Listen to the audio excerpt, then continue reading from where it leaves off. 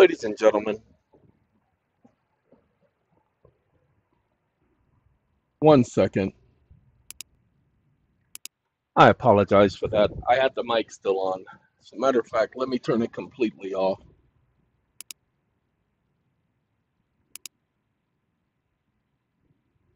so that it doesn't continue to interfere with what we're doing.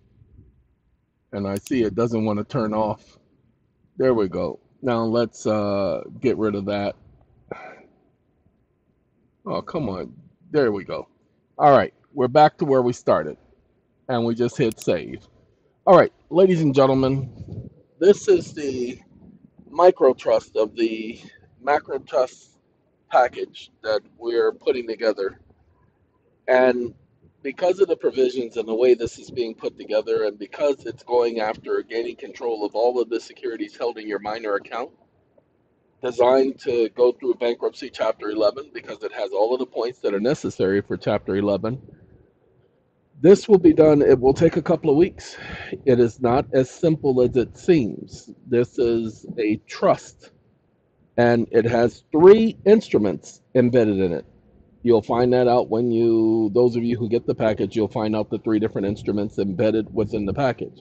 Now, I'd like to say that I am one of the first to do so, and one of the first to embed the arbitration agreement within the agreement itself, and to provide that for people.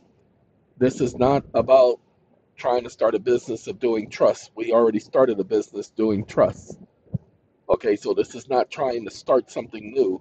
This is continuing the concept and idea of what was created in 1998 when Richard Fuller, the young man rocket scientist who told me about the First Amendment right to petition for redress, had never read it before, and if I had, never paid attention to it. Didn't know what redress meant until he made me go and look up redress and learn what it meant. He knew what he was doing, because that wasn't a fluke. He said that he knew that out of all of the people that he'd come in contact with, that I would do something with that. That was 1998. And I haven't stopped talking about redress. Go ahead, listen to my videos and see how often, look at my documents and see how often I use that word. They couldn't have told me a better word. That word solidifies everything.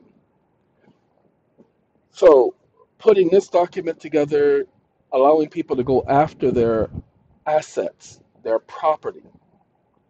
I say this, who else would have told you that you could literally write a simple letter with just putting your address on it and signing your name and be available to getting federal credits well over $1 trillion if you do it right? Who else? And you can get $9,999,999,999.99 worth of federal credits in 3 days if you just pay attention. The video is already up. And none of this is illegal, it's all legal. Especially this document is 50 pages right now. And all it has is facts. We're not putting any of that conjecture stuff in here. We're dealing strictly with the facts. So it is my hope that some of y'all will understand. We're going to try to keep the cost of this down, but there's a lot of work to be done with this. There's a lot of, everyone who gets this package will get automatically a nonprofit religious faith-based organization. Automatically. That's theirs to operate through, to no longer have to worry about all of these taxation issues. Remember, they are having no other choice but to change the system. The system is failing. The dollar bill is failing. The dollar bill is on decline. If you don't believe me, just pay attention this week. You're going to be hearing more and more and more about it. That petrodollar issue, you haven't even seen the effects of that yet. Give it another month and a half, and I guarantee you'll see change. And it's all going to happen right about the election time. And they got all of these distractions coming your way. You got Donald Trump, he's going to be sentenced to 100 billion years. The first president, blah, blah, blah, blah, blah, blah, blah, blah, blah. You're going to have that junk going on. Then you're going to have news coming out about the truth of what happened on October 7th of last year with Israel and Palestine. Oh, and then, wait till they start talking about the bodies that are buried underneath all of that rubble that they haven't accounted for. They're keeping the number low so that they don't shock the world. But we know that it's several 100,000 people who have been killed in those bombings. Remember, they had 2 million people in Gaza. 2 million. Look now. That don't look like 2 million, do it? Oops.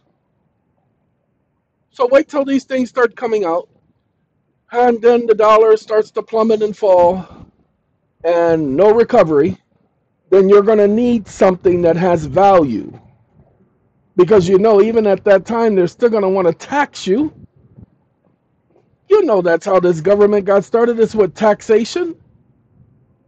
And they're going to want to put laws in place to restrict you from doing everything. So you're going to have to start protecting your interests. So, those of you who pay attention, I would pay more attention. Those of you who don't pay attention, well, keep doing what you're doing. All right, ladies and gentlemen, we're going to let you guys go. I am going to take a break from this. Been working on this all day.